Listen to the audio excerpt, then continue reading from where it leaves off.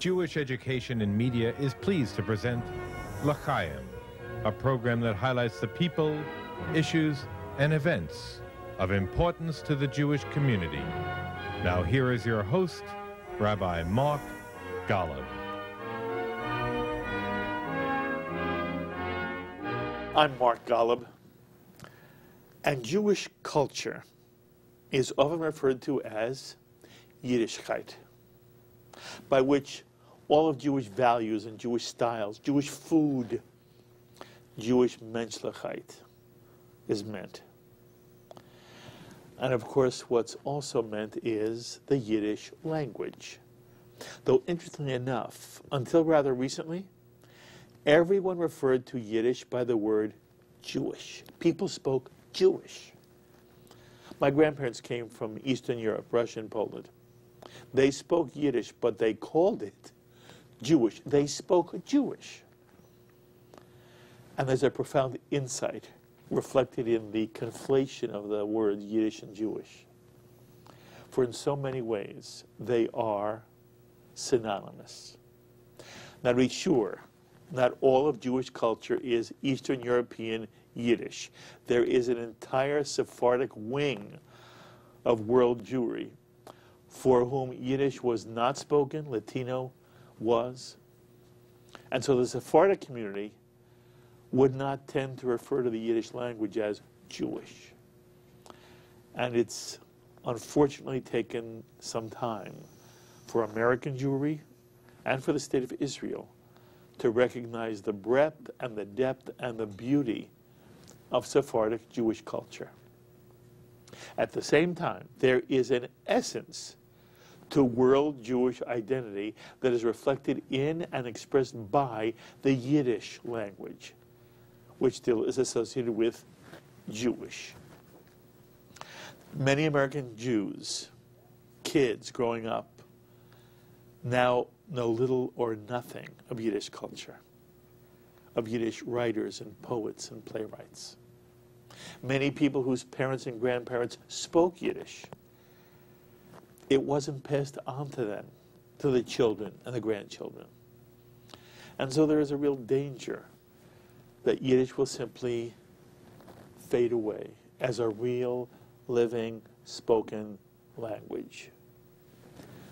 Which brings me to my two extraordinary guests on this edition of L'Chaim, each of whom has done and continues to do worlds on behalf of Yiddish culture and Yiddish literature.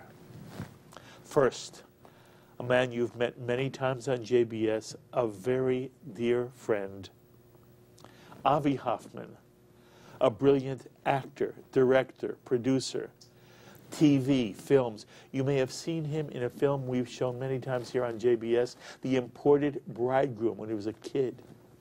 You might have caught him in a recurring role in the short-lived but terrific series Magic City. And most recently, if you were really lucky, you saw him star in a fabulous off-Broadway production of Death of a Salesman in Yiddish, for which Avi Hoffman was nominated for a Drama Desk Award as the best actor in a drama. And I saw Avi in Death of a Salesman, one of my favorite plays, both to read and to watch. And I told Avi, his was the best portrayal of Willie Loman, the best interpretation of that iconic Arthur Miller character I've ever seen, and that includes Lee J. Cobb, who for a long time was my ideal Willie Loman. Avi was simply the best. And Avi is now involved in a spectacular new project involving the Yiddish language, and is here to talk about it with me and with his mother, Miriam Hoffman, a profound Yiddishist and playwright of her own. In 1992, Miriam won the Israeli equivalent of a Tony Award for her English to Yiddish translation of Neil Simon's The Sunshine Boys. And she has 10 other Yiddish plays to her credit, and often collaborates with her son, Avi. And we're about to hear from both of them the details of a most exciting new Yiddish project. I'm going to let them describe it. But Miriam, it is an honor to have you sitting at this table. And Avi, my dear friend, how wonderful it is to have you back here. Thank you both for joining me. I love being here. Mazal Tov for all the work you've done. But before we talk about the project, and I'm not going to mention the name, you'll mention the name. You just got back from Israel. Yes. You did something extraordinary in Israel. We were talking about it a moment ago. Tell me again. What did you just do? What production did you just... The production was called Songs of Paradise. Yes. That I have written with my friend Rena Borrow. Yes. Many years ago, actually. Joe Papp was the one that produced it at the Shakespeare Festival. Songs of Paradise. Songs of Paradise. How many years ago, Miriam? 89. Yes. 89. 89. Okay. But Songs of Paradise had its life all over. It wasn't just... Right. Yes. And by the way, whom did it star? Several people. It was an ensemble cast. Oh, please. I directed it, Yes. but it was an ensemble piece. But you've also been in it. Yes, yes. I was Right? in the original production. I Okay. directed it as well. And you Okay. can still see it at the Lincoln Center Film Archive. Yes. The theater first archive. production at the Public Theater is there. Okay. Now, you came back from Israel recently as well. Yes. And what were you doing there? Well, I directed Songs Exactly of Paradise. right. And this was the first time I was not in it, which was quite an experience, to hand it over to a Yiddish theater company, the National Yiddish Theater Company of Israel. Yes. And we had originally done it with 5 members of the cast. They did it with 8 members of the cast, 4 musicians, a beautiful set, very highly acclaimed. And it was an extraordinary experience to Where did it hand the run? reins over. Yeah, where did it run? All over the country. Well, it traveled. Yes, yes, yes. For example. Well, it opened in Ramat Gan, and then it played in Tel Aviv, and Haifa, and Jerusalem, and all over the country. Okay. You know, Israel has had its own strange relationship with the Yiddish language. Yes, it has. And for a time, Israel sort of looked down. It was demeaning of Yiddish because the chalutz, the pioneer, and you, by the way, you are. Where were you born? In the Bronx, And when did you go to Israel for the first time? 1965. What age? 69. 65, I went for the first time. We visited, and we looked at the wall. We looked at the old city of Jerusalem That's true. through a fence. Yes, because the old city was not yet That's in right, Israeli until hands. 67. 65. And then you moved back when? And then we moved to Israel in 1969. And how many years did you live there? I came back to the States in 1977, so Okay. 8-9 years. And you speak fluent Hebrew? Yes, I do. And in many ways, although you're not a Sabra, you have the Sabra mentality, you know. Well, It's very unique. I was 11 years old. Yes. I grew up as an Israeli teenager. Exactly. So there's a lot of Israeli in me. Yes. Where'd you go to high school? The Gimnasia Herzliya Tel Aviv. Just fabulous. Yes. So I'm saying to you, you know that there was a history where the early pioneers looked down on Yiddish. It reflected a world they wanted to leave. Right. And even although all of the great founding fathers of Israel came out of basically your Eastern European shtetl life, it was in their bones, in their blood, the whole Yiddishkayt thing. They wanted to be Israeli. Right. And they want to speak Hebrew. They wanted the language of Eliezer ben Yehuda. Right. And they wanted to push Yiddish aside. And for a long time, Yiddish was really not embraced in Israel. Now you go there, the two of you go there, to do your play, Songs of Paradise, in Yiddish. And I want you to tell the audience, what was the reaction of the Israeli audience? They had never seen anything like this, because unlike most Yiddish theater, which is based on historical, melodramatic, dramatic, musical tellings of known stories, our approach to Songs of Paradise was always the Book of Genesis meets Saturday Night Live. And so they've never seen anything like that. You know, Adam and Eve come out in the Garden of Eden and, you know, sit there to get a tan. And Eve comes out and says, when do the stores open? And you In know, Yiddish, in yes. Yiddish. Wenn macht man auf der Geschäft? So it took the audience a few minutes to kind of get the sense that what they were seeing was unlike anything they'd ever seen before. And once they accepted that premise, they loved it. They just loved it. What was it like for you to see your play done? Not only, I mean, obviously it's always done in Yiddish, but now it's being done in Israel, and you know as well as I the background of Yiddish culture in Israel. So what did it mean to you to First see of all, your play being done? we lived in Israel for 10 years. He left earlier. And it was very difficult for us because we spoke only Yiddish. My younger son, Benjamin, was born in Israel, and we spoke only Yiddish. I spoke Yiddish at the house with my husband. That was the language that we promoted. And the family was terrified. My husband's family said, "What are you doing? You're ruining the children." They didn't like the fact that you were teaching Yiddish. No. And they said, "You're ruining them." And Yiddish is not a language. It has no grammar. It's a Germanic mishmash. And the outside is only Hebrew. And you know what I did? What did you do? I took up Arabic to show them that Hebrew is also a fusion language like every other language. And I came and I told them how you call in Arabic yad, ras, birka, which means knee, berech. And that Jews, when they prayed, were on their knees just like the Arabs years ago, many years ago. So Did you convince anybody, Miriam? Yes. Good for you. Because they knew if they speak to me another language, I'm not going to answer. But who did you teach when you were teaching Yiddish in Israel? Oh, I have to tell you that. Tell me.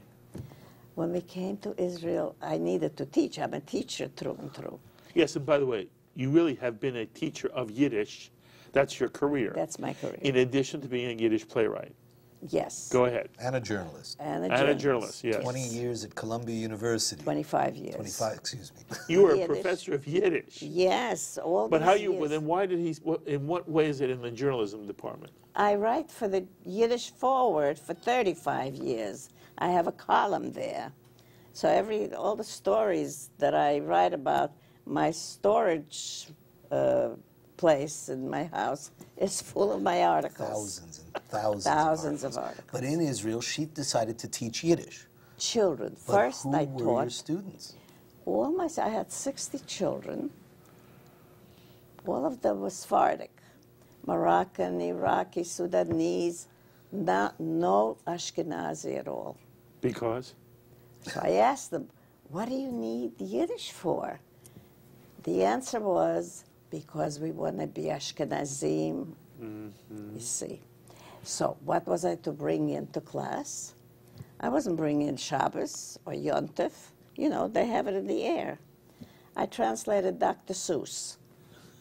And we did plays with Dr. Seuss material, full of fun.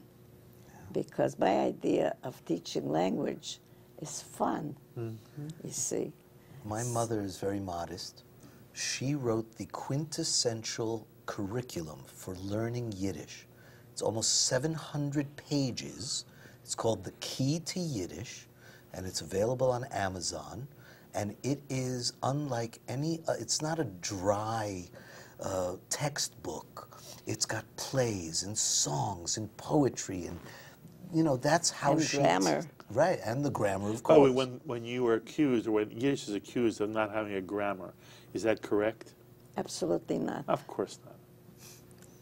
It's a magnificent, vital, lebendige Sprache. It's Over 1,000 years old. over 1,000 years old, and wonderful plays, and the press and publishing was done in Yiddish during the 1,000 years, which was forbidden in Israel, Ben-Gurion's Israel. That's right. And I suffered a lot from it, a lot. Speaking of, I actually was given a document that was put out in 1951 by the government of Israel forbidding Israeli actors and producers from doing Yiddish theater. That's incredible. Isn't that something? That's incredible. And wherever a Yiddish paper was sold at a kiosk, they burnt it down. Or a Yiddish play, they would burn down. It was, they were going to create a new Jew. There's no such thing as a new Jew. What's a new Jew? There is no such thing. You know, I was in a restaurant once, and there was a table there with people speaking Hebrew, and old people, and one of them said, you know, I got sick, I went to the hospital, and there came these young doctors speaking Hebrew, and I said, I don't want a doctor that speaks Hebrew, I want a doctor that speaks Yiddish so I can trust him. And these were the same people that burnt down the kiosks. When they got old, they regretted it. Do you know, by the way, at what point that turned in Israel and all of a sudden there was an acceptance of the Yiddish language? I'm not sure it has just yet. So to a certain extent. But it is beginning. But your production, Yes. really is moving Israel in that direction. Well, the Yiddish Spiel Theater, which is the National Yiddish Theater of Israel, has been in existence for 25, 30 years. What has changed is that over the past maybe 5 years, there has been a shift in the attitude where, and very much like what's happening in the United States and around the world right now, that suddenly there is this realization that Yiddish actually has something to offer. It's not just some bastard language. It has a 1,000-year history. It's got life. It's beautiful. It's rich. It's deep. And now, suddenly, the media in Israel, there are movies being made in Yiddish, short movies, longer movies. What's happening here in the United States with Waiting for Godot, Death of a Salesman, The Golden Ekale, you know, the Volksbühne, our new theater company, which we'll talk about, and in Berlin, and in France, and all over the world, there is a new recognition of the value of a 1,000-year-old language that cannot die. It would be so wonderful if the movement you're talking about, the theater that you want to create, and the understanding people have of the richness of the Yiddish language, it would be wonderful if it really caught on, and that, you know, young Jews were not only taught Hebrew, but were taught Yiddish as well. Right. Incidentally, we also recently were together when Avi performed a one-man show of another script. Tell us about that. That was my first play. Your first play. It was Yes. called? It was called Reflection. Well, the original name was A Rendezvous with God. Yes, yes. And then after a while, we thought that might be a little too pretentious, so we changed the name to Reflections of a Lost Poet. But in Yiddish, it's still called A Rendezvous mit Gott. I have written it many years ago. My first play, probably 30 years ago. I don't know, maybe 40, I don't know. 33. Thank you. Schönen Dank. No? Because I went to the Jewish Teachers Seminary here when I came to America in 1950 from the DP camps, Displaced Persons Refugee Camps in Germany. As a child, I was there. I grew up there, kind of.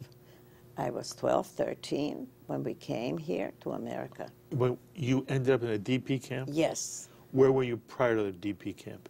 I was born in 3 installments. In 3 installments. Let me hear them.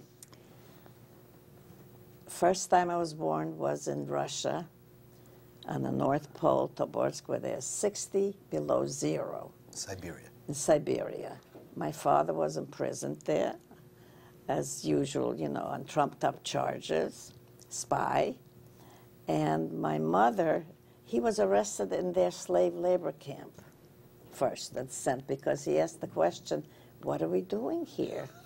Why are we fenced in with guns pointing at us and working for nothing? And I said, okay, get your things together, I'm going to show you. And they sent him off to Siberia, Tobolsk. My mother was pregnant with me because sex was the only thing that the young boys and girls had. They didn't have enough food, they didn't have, but sex they had enough, and my mother got pregnant. So she followed him. She followed him, and she realized no child can survive here. So she nagged and pleaded with the you know, with the police or whatever, the military. The child will never survive here. It is not a world that the sun doesn't shine here. It's half a year dark. And she was a short, cute little girl, kind of. And they had pity on her. And they said, I tell you what, the child will be born in June, she said, and we'll tell when the river Irtish thaws, a boat comes in once a year. You can take your husband, you can take your child that will be born, and you can go back to the slave labor camp. Where So it's when good. it was wonderful, where it's much better than, you know, it was in Uzbekistan or Kazakhstan, I'm not sure. And when they brought me there, I was about a week old. They thought that I was just born. So they gave them a second birth certificate with a little pillow, with a little blanket. That was my second birth. The third one took place in the DP camp in Germany in 1947, when America decided they will not let in anyone that was born under the Soviet regime. My parents could go. They were born in Lodz, Poland, but the children cannot go. That was American policy. Yes, at that time. Yeah, Cold War. Overnight, we children were about 100 of us in camp. We all got American passports, and mine says that I'm born in Lodz, Poland. Mm-hmm. And that's how my third birth took place. Amazing. Yeah. And how old are you in the DP camp? I'm there from 10 to 12, 13, something like that, from 9, 10. Okay, so where were you in 1940? In Russia, and as soon as the war was over, we escaped Russia. And that was a plan for the movies, how we did it. Oh, tell me quickly. Oh, my God. Yeah, tell me. How did you escape? They decided to lose their Russian passports, bury them.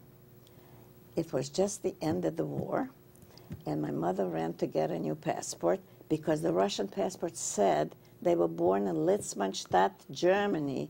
That's what the Germans called Lodz, Poland.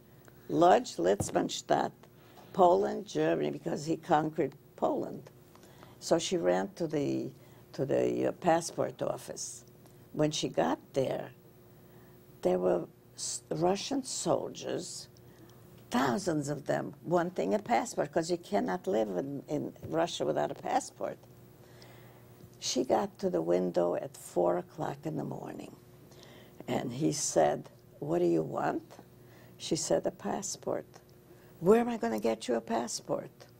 Don't you see thousands? They all want passports. What I can do for you, I'll give you a document for 9 months. What do you want me to say? She said, I want you to say I was born in Lodz, Poland. Oh, sure. The minute she got that little paper, and it was good for 9 months, she ran home, woke up my father, and he came running, and he got the same thing. There were no passports. Once we had these documents, they began thinking of how to escape, because they knew you can't have longevity in a country that in the Soviet Union under Stalin. Oh, I wrote a whole article about how my mother got to Stalin. Anyway, I'm not going to tell you that now.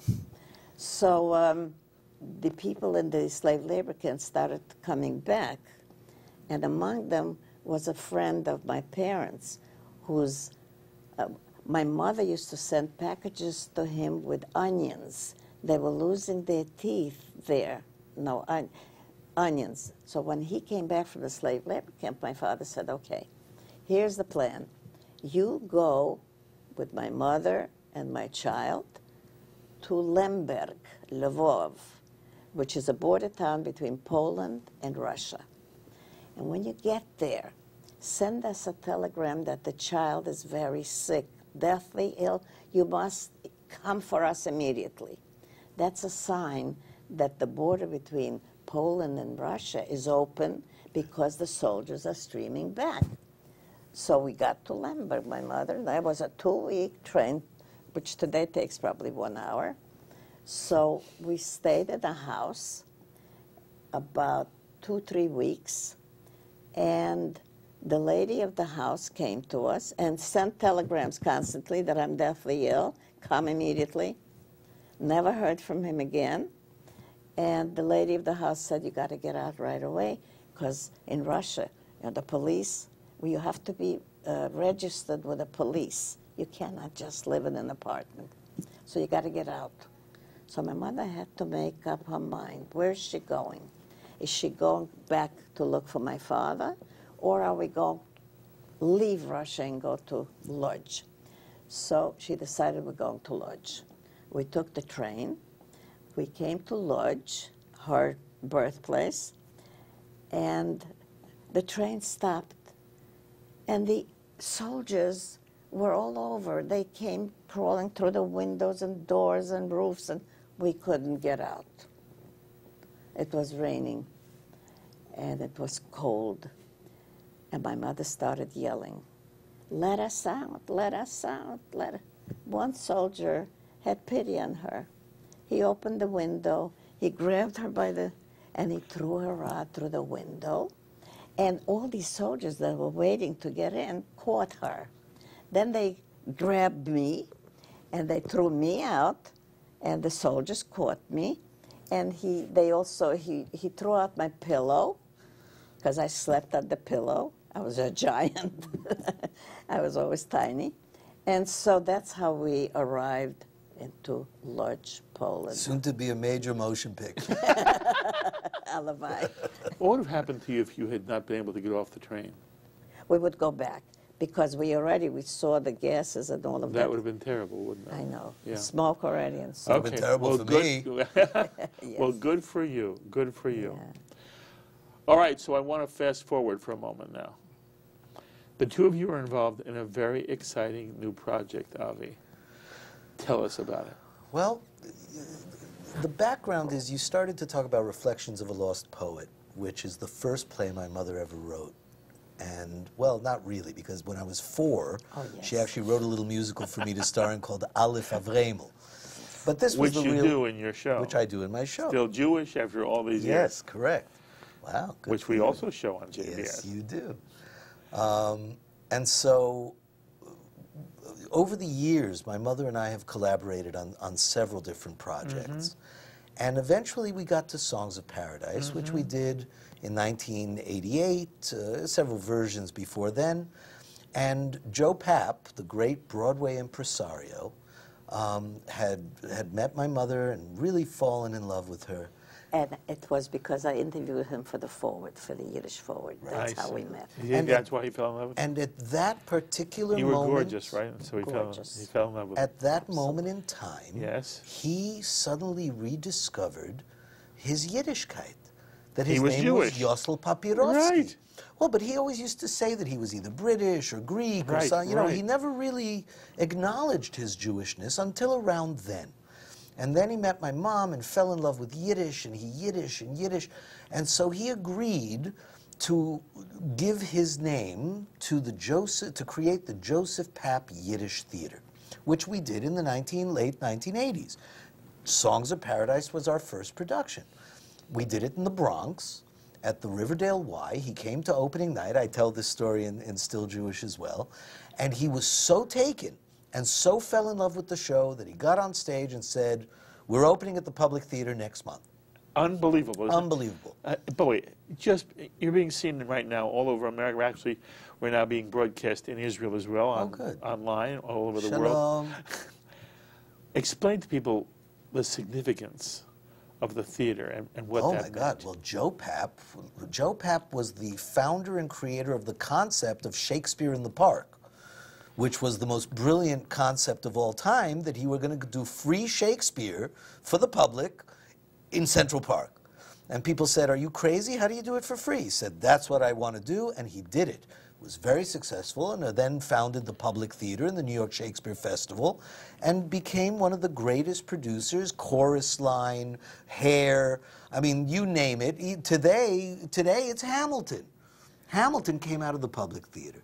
So that tradition of Joe Papp's brilliant ability to discover new and groundbreaking work has lasted all these years, and we were lucky enough to be with him just before the end of his life, when he rediscovered his Yiddish essence, Yosel Papirowski. Okay. And by the way, what was it like for you when Joe Papp gets up and says, "You're now going to be part of my theater world"?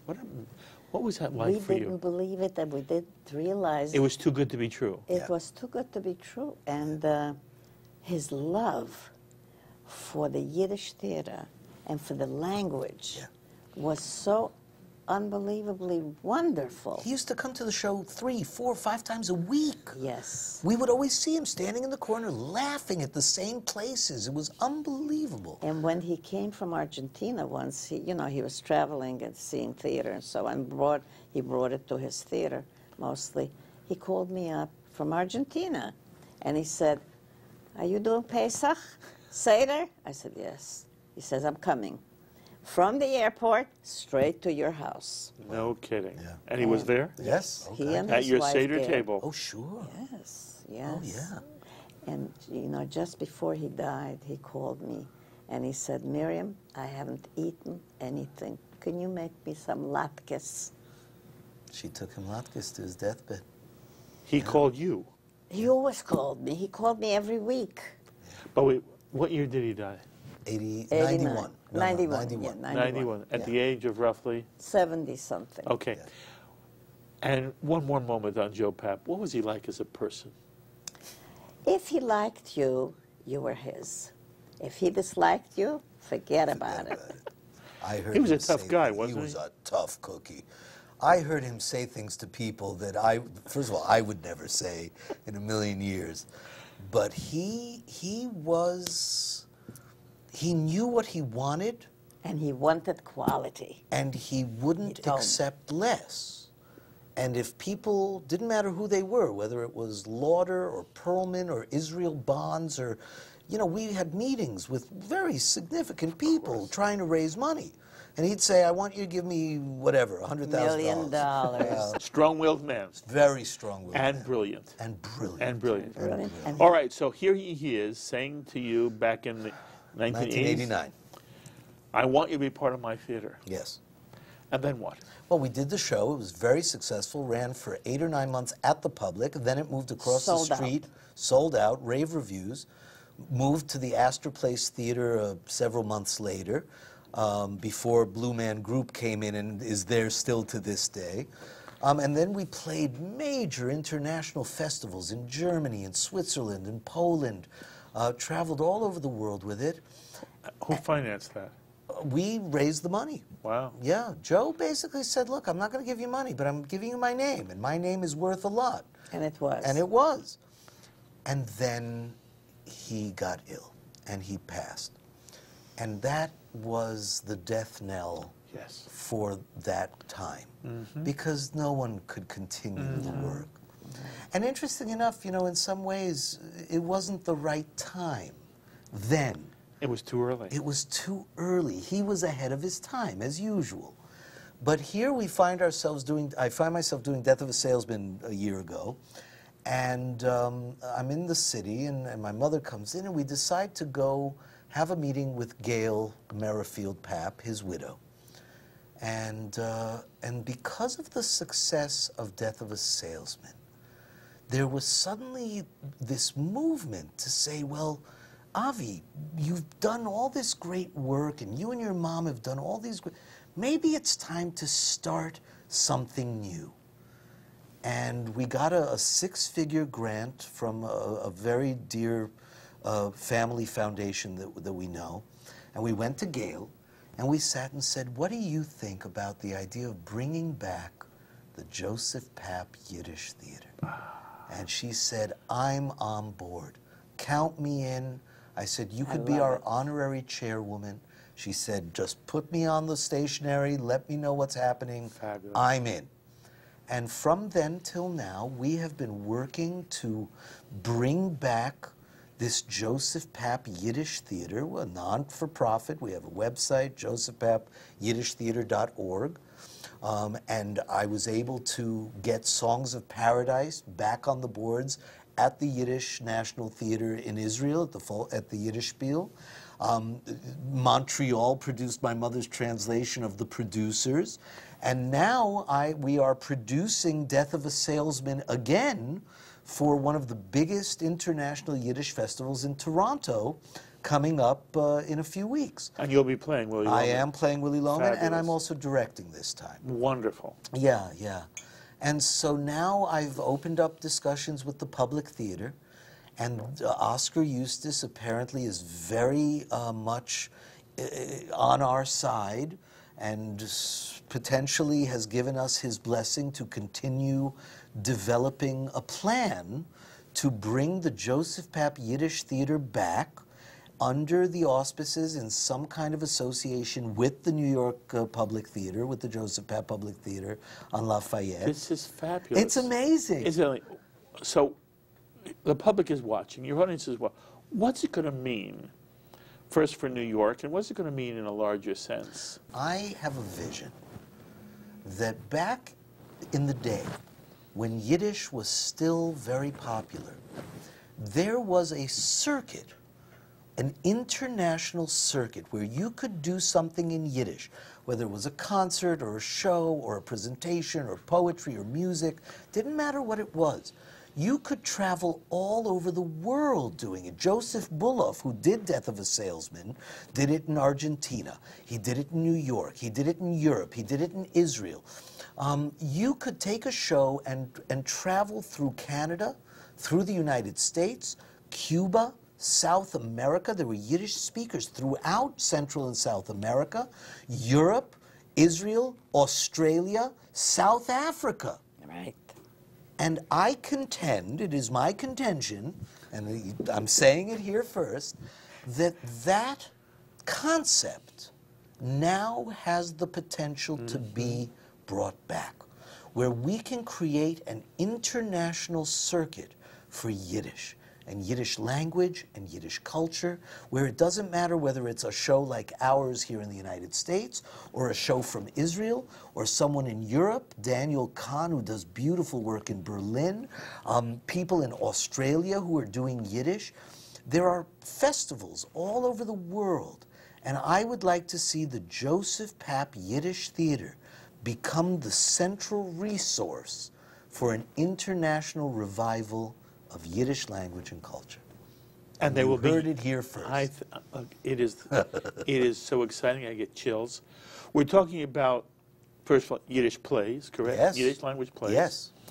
And it means there will be more for just the ordinary person, Correct. the audience, to see and enjoy, correct? Yes.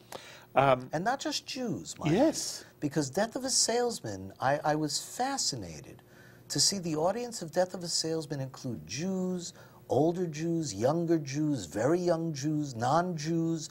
The LGBT community came out in droves. Theater lovers, Arthur Miller lovers, Death of a Salesman lovers. It's extraordinary. And for Songs of Paradise at the Public Theater, there were Everybody. non-Jews, many non-Jews, especially Notre Dame High School, I think. They came to, and Joe was standing outside and said, Shakespeare is upstairs. Shakespeare is here. And they said, no, our teacher said, don't miss Songs of Paradise. Because it was the book of Genesis. It was the book of Genesis. Yeah. By the way, you had a co-writer for Yes, that. Rena Boro. Yes. Who came up with the idea? You did. We were just talking about it today. Yes. And your idea was to take the stories of Genesis and play with them and then do it in Yiddish, correct? Was there, for example, when Avi describes how Adam and Eve come out and they want to tan themselves in the Garden of Eden, was that taken from something already in existence? Or you you imagined that, you created I that? met Rena Berkowitz Boro at Columbia when I took the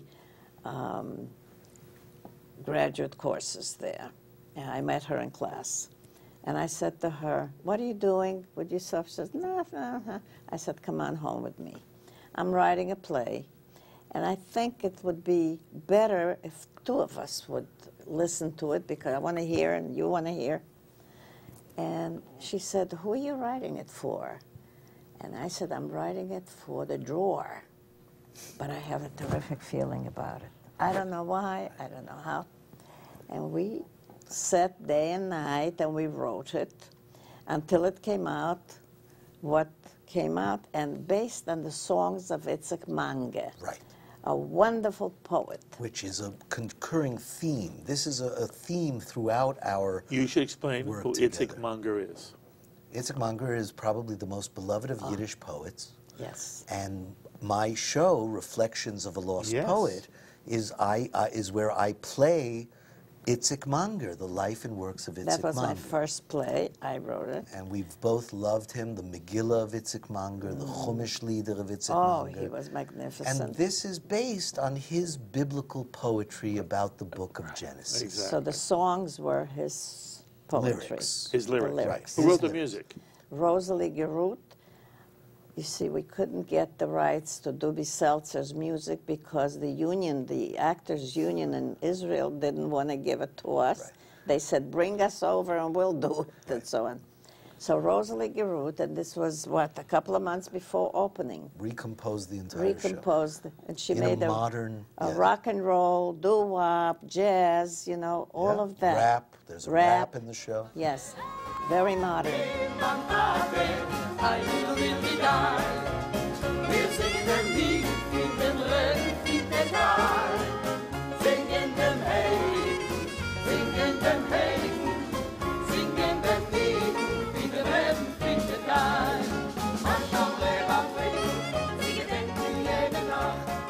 Very modern. Yeah.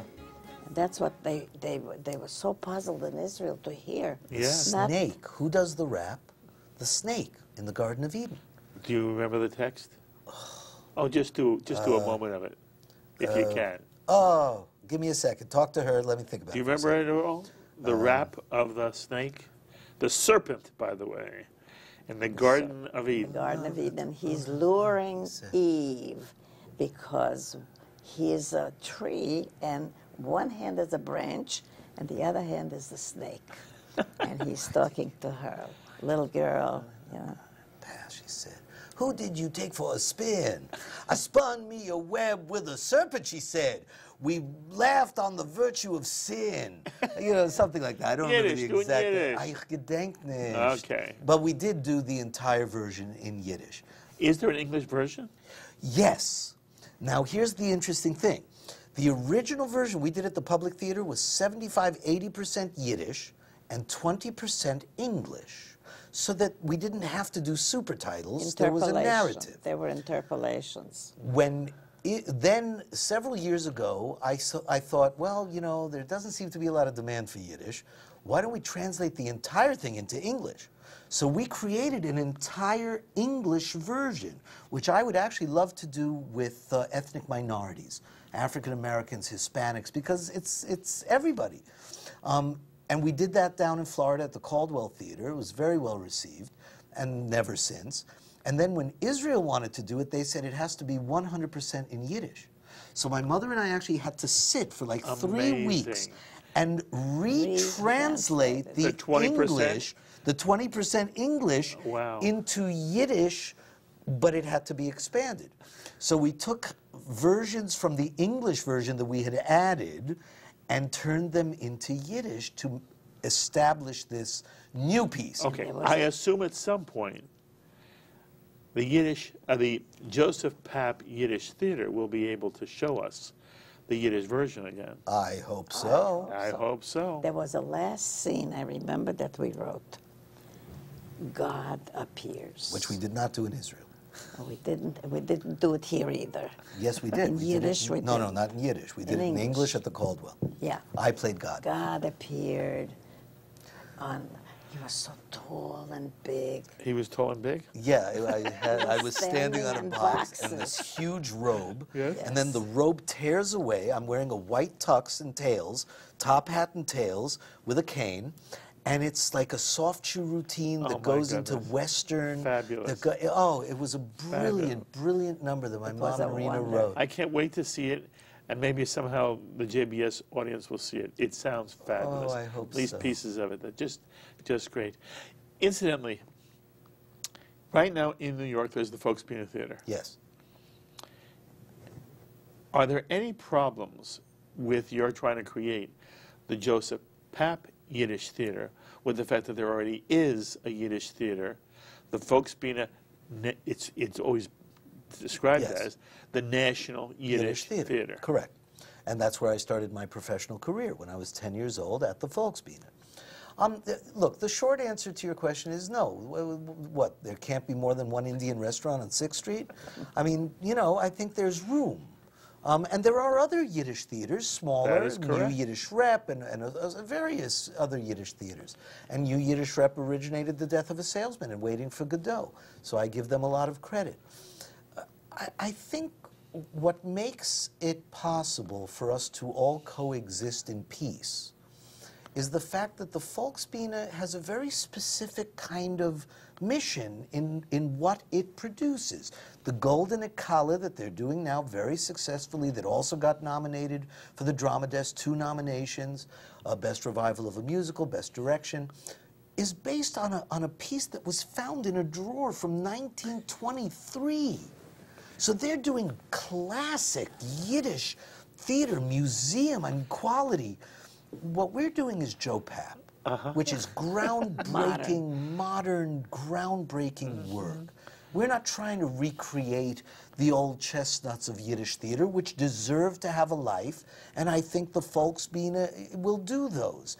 We're not necessarily doing the work that other theaters or You will groups have your might be unique doing. role. We are looking to bring the sensibility of Joe Papp back into the Yiddish theater, which And is he where wanted we started. Shakespeare. That's He right. told me, I want Shakespeare in Yiddish. Right. Go get me Zu Shakespeare. sein oder nicht zu sein. Und da liegt der Hund begraben. That's where the dog is He buried. wanted Hamlet in Shakespeare. I would love to do King Lear in Shakespeare. A very dear friend of mine, Eleanor Risa, who will be working with us on this project, has access to The 10th Man by Paddy Chayefsky in Yiddish. There are so many There's a lot. projects. Isaac Bashevis Singer, Peretz, And we did. Grade. I'd like to see The Quarrel that I did in English translated into Yiddish. We can translate No, he words. wrote it originally in Yiddish. Grade. Yes, but not the Vikulach. play. The Not the play. No, He wrote not the the play. essay. Yeah. I did the play in English that was done by Telushkin, who adapted it to the stage. Telushkin. Telushkin, Rabbi Telushkin. It's a brilliant Brilliant piece. That's the kind of piece that Joe Papp would have loved to have seen done in Yiddish. Very, very exciting. And that's what we want to do, and we will be reaching out to the communities here in New York, in Florida, and around the world, the State Department. Because of my work with the Dachau album, I've now been able to connect to the State Department, the International Cultural Exchange Program, Israeli Consulate. I want to create this international movement it's wonderful, of Avi. Yiddish language Miriam, and just culture. wonderful. Yeah. By the way, before we end, speak for a moment about the Mendel Hoffman Foundation. Look, my father, God Olav Sholem, was an extraordinary man. And he was a very humble man, which is why the Mendel Hoffman Foundation, although it is the umbrella not-for-profit for everything we're doing, is not really the main name that's out there. Joseph Papp Yiddish Theater is the name. Understandably. You know. But my father and my mother both dedicated their lives to the preservation of Yiddish language and culture. My father was the chairman of the YIVO. For 40 years. For many, many years. My father was devoted to the Yiddish language and culture. And so when my mother and I started talking about how to do all this, we thought that it would be an incredible honor to create the foundation in my father's name. That's lovely. And then use that to raise the money to recreate the Joseph Papp Yiddish Theater. We also want to create a center for Yiddish culture in New York. And we even have a building where we want it to happen. So, you know, the idea that someone can put their name on a center for Yiddish culture for New York City that would then once again serve as the resource for an international revival and renaissance of Yiddish. And Yiddish. Wouldn't that be just fabulous? Yes, it would. And I can see it. I just need You to know where the make it building happen. is? I do. You have to find somebody who is committed to it as you are. Correct. With money. Yes, that's And right. for the money, they So get their name on this for building. all of you people out there in the audience who have the resources to create a renaissance of Yiddish culture around the world, and don't be afraid of Yiddish language, because as the promoter of Andreas Bocelli said to me after seeing Death of a Salesman, Yiddish now is like opera. It is accessible to everyone, and with the super titles, everyone can accept it, everyone can understand it. So you can reach me either through JBS or through the josephpappyiddishtheater.org website, or find me on Facebook. I'm available and accessible, and because of you, many people have already contacted me. So why don't you join them? Beautifully, beautifully said. All right, so in Montreal, what did you just do? I translated Mel Brooks as The Producers. How did that happen? They called me. They sent Who's me a they? script. The Yiddish Theater of Montreal. Right, the Dora Said they had the Wasserman rights? Dora Yiddish Theater. Wasserman, yes. They had the rights? Yes, They had the got rights. They wanted you to do the translation? Yeah, well, I'm doing pretty well Yeah, I with know, translations. of course. So that's Had not you the seen the only play one. in New York? Sure. Sure, we saw it together. The musical? Producers in New York. We saw it on Broadway together. Nathan Lane, Matthew Broderick? Yes, of course. Of course. But in Yiddish, it sounds better. Frühling, fahr Hitler und Deutschland. Keep going, keep going. Nettes machen, nimm sich schneller und mit Chor. Die zwei Jüngler, als Schiller, Lobian ist dort und Blum. It's such a kick to hear a line from one of these shows in Yiddish. It sounds much better in Yiddish, Mel Brooks's. Akteuren sind Menschen. Ja, hast du mal gegessen mit sie? was Did you that? ever eat with one? Actors are human too, yeah? Did you ever eat with one? Yeah. Yiddish. It was an amazing production. I went up with my mom to see it. And it was truly 40 people in the cast, 17 Fabulous. musicians. I mean, it Fabulous. was huge. Could you ever see it playing at the Joseph Papp Yiddish Theater? You know, I'd love it. If those of you out there with the resources contact me, we could do the producers Anywhere. in Yiddish in New York. Okay, I want to be at the opening. All right, you're there. It has been wonderful having you on. Thank you for having us. But, you know, I love your son enormously. And And since I met him, I love him also. and you, my friend, you're doing fabulous, fabulous work. And, you know, Mazal Tov on the Drama Desk nomination. Thank but you. I said to you I wasn't surprised. By the way, you can tell the audience, did I say this before before the nomination came out? Yes, you did. Did I tell you how fabulous you were? Yes, you did. And maybe this show is going to be again in New York, right? I hope so. Yes, that's the plan. Okay, everybody gets a chance to see you do Willie Loman again, except you're going to direct it this time. I hope so. All right. Yeah. Well, it's been marvelous. Yashikoa. Herzlichen Dank. Do it. Yeah. Okay. Thank you. Kol tu v'atzlacha, my friend. you. Only the best. Love you. Thank you so much. Love you, adore you. Miriam and Avi Hoffman, who are helping the world once again become acquainted with and in love with Yiddish, what my grandparents called Jewish, what is Yiddishkayt, the essence of Yiddishkayt.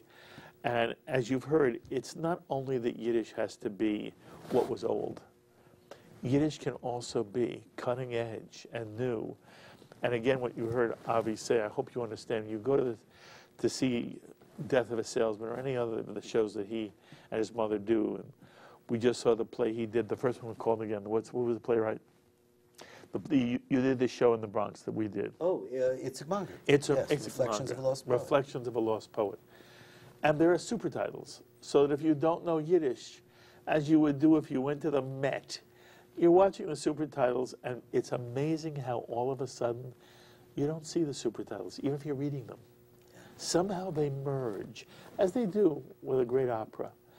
And so it's my hope that whether you feel you know Yiddish, you don't know Yiddish, whenever Miriam and Avi have something for us to see, we will be there, you will be there, and you'll enjoy it. And of course, we're going to put up Avi's, the website one more time. Give the name. JosephPapYiddishTheater.org. There you All go. one word. Okay. JosephPapYiddishTheater.org.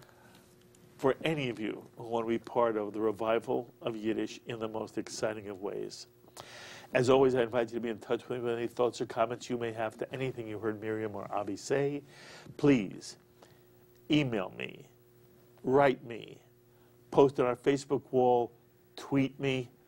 I look forward to hearing from many of you. Until the next time, I'm Marc Golub. L'chaim, my friends, to life.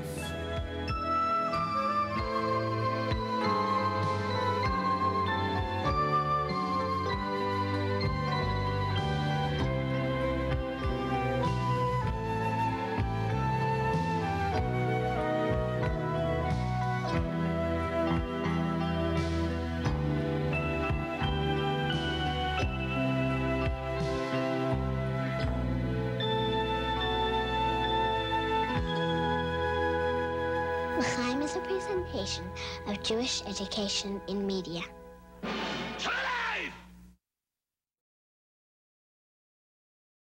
We would be pleased to send a complimentary DVD of this program to anyone who wishes to support JBS, the Jewish Broadcasting Service, with a tax-deductible gift of $36, double chai or more, to the nonprofit organization Jewish Education in Media. Simply visit the JBS homepage and click on the Donate button to make a donation by PayPal or your credit card. And please indicate the program for which you would like a DVD. Or you can send your tax-deductible check made out to GEM, Post Office Box 180, Riverdale Station, Bronx, New York 10471. And again, please remember to indicate which program you would like to receive with our compliments. And we thank you for your kind support. We would be pleased to send a complimentary DVD of this program to anyone who wishes to support JBS, the Jewish Broadcasting Service, with a tax-deductible gift of $36, double chai or more, to the nonprofit organization Jewish Education in Media. Simply visit the JBS homepage and click on the Donate button to make a donation by PayPal or your credit card. And please indicate the program for which you would like a DVD. Or you can send your tax-deductible check made out to GEM, To Jim, Post Office Box 180, Riverdale Station, Bronx, New York 10471. And again, please remember to indicate which program you would like to receive with our compliments. And we thank you